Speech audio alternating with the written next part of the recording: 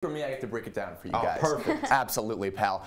You're right, guys. Well, headlines have been rolling in since early December, so there's a ton to break down. The latest headlines have been all about the proposed plan to cut the broadcast time, award presentations of cinematography, editing, and 2 other categories, and producers were only planning to stream those awards online during commercial breaks.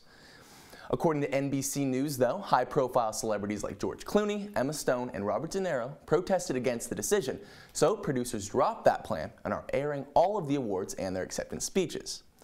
Another issue, Oscars ratings have been tanking the last few years. With that said, producers were on a mission to cut down the award show down to under 3 hours. After last year's 3-hour and 53-minute broadcast, the Academy Awards lead producer, Donna Gigliotti, says all they can do is try.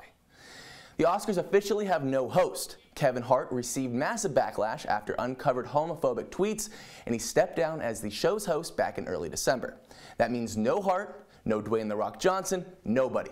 This is the first time the show will go hostless in 3 decades. The last time that happened, Rob Lowe did a little number with Snow White, and even Rob Lowe wants to leave that in the past. Oh,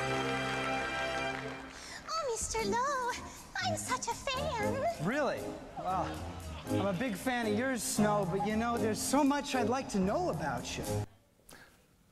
Oh my God. All right, well, in the way of performers, expect to see some former American Idol contestant Adam Lambert open the show with original members of Queen, as well as Star is Born duo Bradley Cooper and Lady Gaga perform live.